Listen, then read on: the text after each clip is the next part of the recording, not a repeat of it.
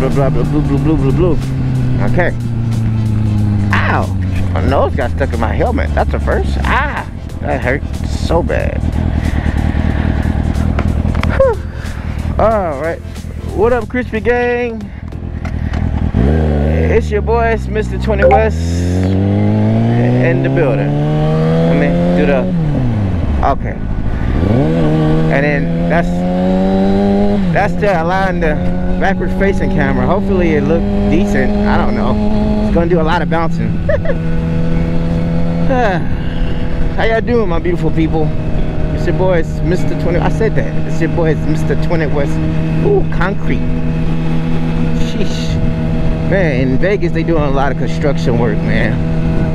Alright, so definitely gonna name this motovlog I finally fixed my audio. That's what I'm calling it. I finally fixed it. After 5 years of fiddling and messing with it, I decided to go ahead and make a proper rig, a proper YouTube rig for motovlogging. I know, took me forever to, you know, try to get to this part, this point in the whole YouTube career thing.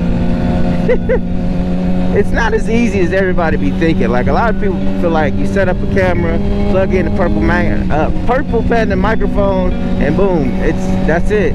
And I want to tell you that I tried to do that same exact thing, and I had so much issues.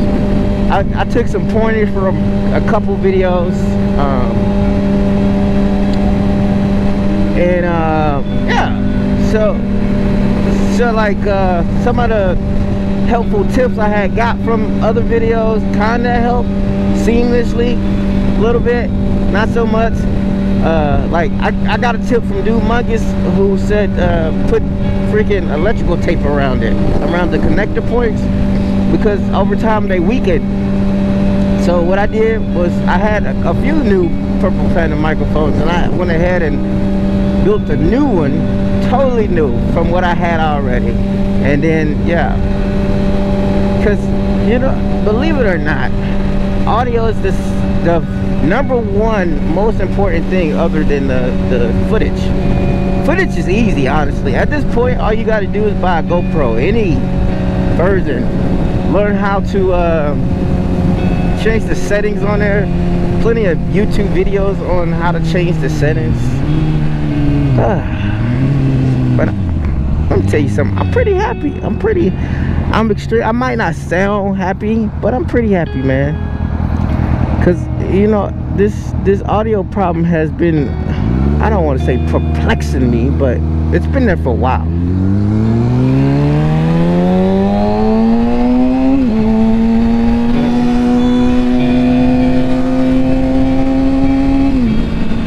Whoa, there go one of those things, little hover things. It's not a hovercraft, but it hovers in the air. That is cool, man. I seen this one video of this guy on YouTube who does that. He just used it to go to random places, like he flew to McDonald's. It's crazy. Everybody's like freaking out. I'm like, yeah, he kind of came from the sky. I'm sure there's a YouTuber who has parachuted down. Alright, so other than, you know, the freaking me fixing it, finally fixing audio issue, right now I'm going to get the chain tighten up at this motorcycle dealership, Kawasaki Napi. Honestly, the place is called Carter Power Sports. I didn't really I normally look up reviews, but I didn't. I mean, when I go in there, I'm just going in there for one thing. You know, the thing about service, right, is nowadays it comes back. It, like, service is really pushed back. And I got my Deadpool shirt on. Service is really pushed back. Like, people don't care about customer service too much because It's two kinds of workers, the ones that want to be there and the ones that don't. And then when the ones that want to be there gets fed up with people just showing up, you got these crazy customers that show up and start raging over almost anything, and you know, kind of dilutes the customer service thing. No one wants to work in customer service.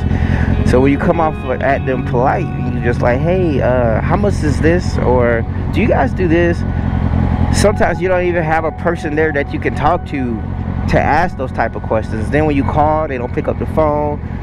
So I'm not saying that's Carter Power Sports, but pretty much that's what I expect from every place that deals with the public is rude service. It's very rare that I get, you know, at least decent customer service, but it's okay. With motorcycles, you don't, there's nothing you could do. You could be like, yo, I'm gonna go to someone else, and then they end up rude. And I do have a guy who works on motorcycles. His name is Jeff. I got his sticker on my bike. I forgot what his business is called, but it's pretty chill once you get to know him. When I first met him, it was an interesting situation. I needed to get the what was that? I needed to get the FZ tire changed, and every place I called kept giving me like the weird runaround. In Vegas, it just seems like everybody does not want to do work. They just want to get paid. They don't want to do work. Skip straight to the payment. And it's like, it's very weird, bro. But yeah, everybody that called around, he's the only guy who actually was like, yeah, bring your bike in, and I do it. And then I walked in and I'm like, hey, I just called about 15 minutes ago. I'm looking for a guy named Jeff. And he's like, okay, I'm Jeff. And I was like, oh, you know, I'm kind of like, dang, bro, I don't know you. I don't know you, bro. I'm not even from here. So I try my best to stay positive in those type of interactions, you know what I'm saying? Like, I don't see no reason to walk around rude, you know? I would have never got my bike changed if I came back like, what? You know what I'm saying? Do the same thing with any interaction on social media. I just be like, yeah, you got it, bro. I've dealt with like online like pestering, you know, people saying and throwing jabs all the time, all the time. You know, when you're not as big as other motovloggers or stuff like that, you know, they always come for your throat. Maybe people that don't even do anything, like they don't do any social media, they don't make content, all they do is repost pictures and that's it. They don't, it's nothing. Like the repost picture and the content that they put on their page, it's somebody else. It's not even them. So it'd be like, what? But yeah. So the not FZ, but the ZX6R has been getting a lot of work on, you know, trying to build it up. Hey, what's up, man? All right, that's a first. Harley said hello back. That is a first. That's a first for today. Honestly, I just woke up not too long ago, so went to my favorite neighborhood. I cut through that bad boy yesterday, and man, they school had started over there. I wish I would have known. I would have went a different way. But since the pandemic is kind of wrapping up, it kind of got crazy. Estate sale, 9 to 5. But anyway, like I was saying, the ZX6R has been getting a lot of work, only because my wife don't really ride this thing a lot, and when she do ride it, she basically just like, all right, let's go.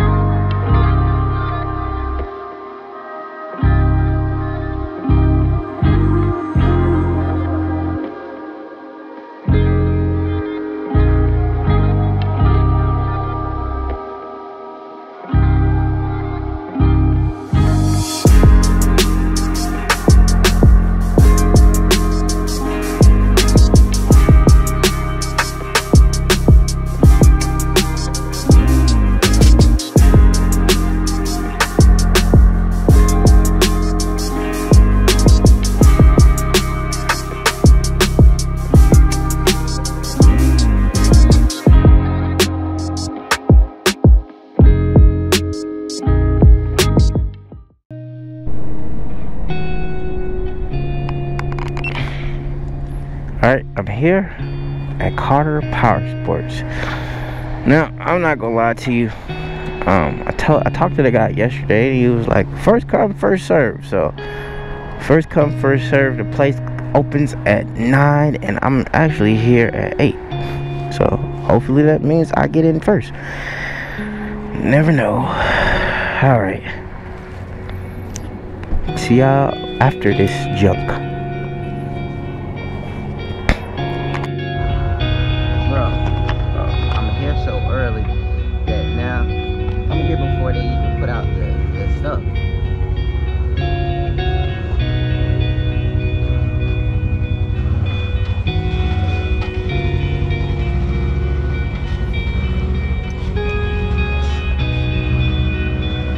Well, at least I dressed for the occasion. Got my breathable pants, Alpine Star jacket, and a t-shirt. Should have probably went with maybe a white t-shirt because this black t-shirt's hot. That's all good.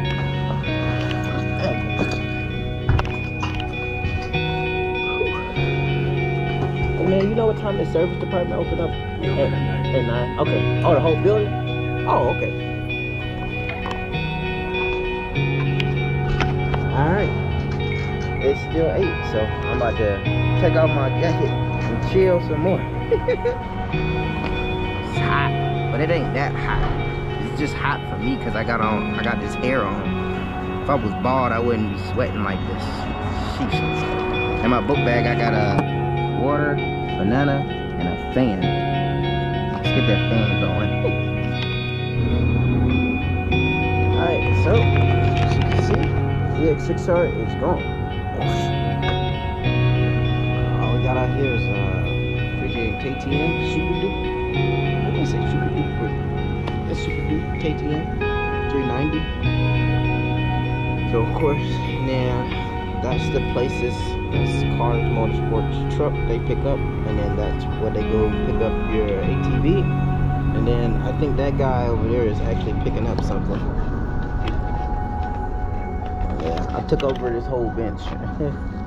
Alright, so I didn't want to really ask for permission to film inside the dealership. They really didn't have much in there, so it's not like it's missing content or anything like that.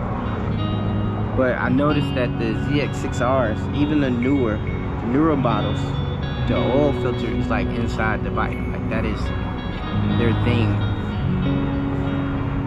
So look, I gotta put the mask on so you know. But the oil filter is still inside the bike. I thought they would change the design if they made a newer looking one.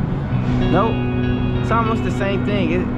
It's like when motorcycle brands make new models of their bike, I feel like they should add more than just changing the colors. Like, I mean, I understand the ABS thing, you know what I'm saying? Like, newer models got ABS versus the older models have ABS, but when the bikes legitimately have the same everything, including ABS, because some of the older model bikes have ABS.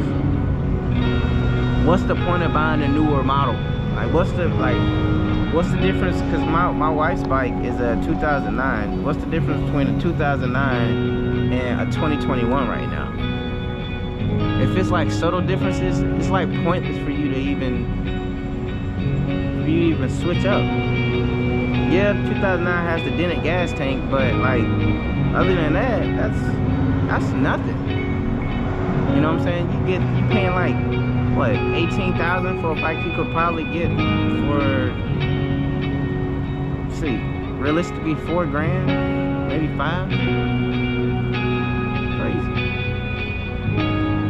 Oh man. Professionals. You gotta get that on that. Oh, lucky. Oh yeah, that seems super stressful. Yeah. Even to the people that pick it. Yeah. Alright. So there's a dirt bike, man. Just got his bike worked on, fixed. That thing looking nasty. I don't know anything about dirt bikes, so 125. That's what's going on. That one's even taller. Dude, that's crazy. Oh, so the person over there, they got 2 bikes. I'm guessing that's crazy. Like dirt bike people, they got this ramp thing. They got it down pat, bro. Like, oh man, look. And then I don't know if I can zoom in on that, but he got the red little freaking tire valves to match the bike. That's cool. That's pretty clean. It's tall too. That's a tall bike. Sheesh. And then normally dirt bikes don't really have kickstands like that, so that's pretty cool. Well, alright guys, I cut it back on. After they get done, I'll bring the bike back out. Hopefully the ZX6R end up being like extra like snappy. It's gonna be enthusiastic, because the chain wasn't stupid loose, but it was like boom. It didn't really have no bounce to it, but I felt like it was time. All right. Okay. So back in.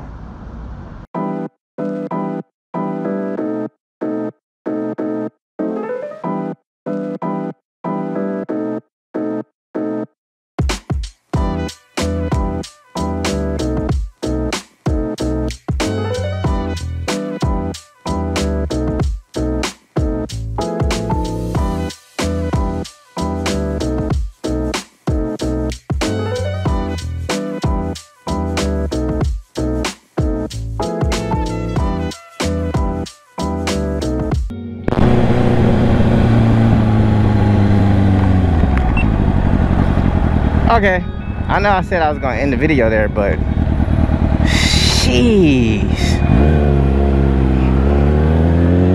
Well, I got her chain tightened up, and man, it feels real good.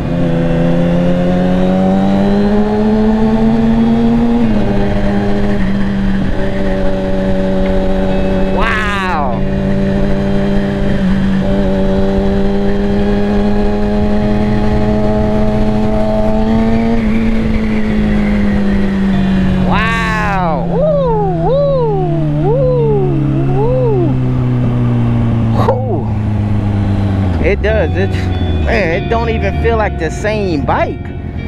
Jesus, it's crazy how just that simple, you know, maintenance thing just changed the whole dynamic of this bike. Oh.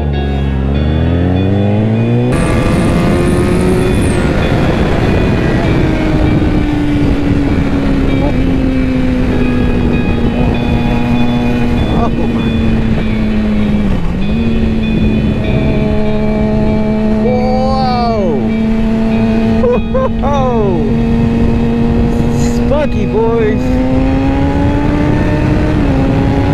Oh no, she is boy, she is spunky. Ooh, she's spirited right now. Hold on now. Hold up. My daddy with the shot of baby. Hold up. That's crazy. Fuck your pool. Oh my God, dude, you gotta be kidding me. What?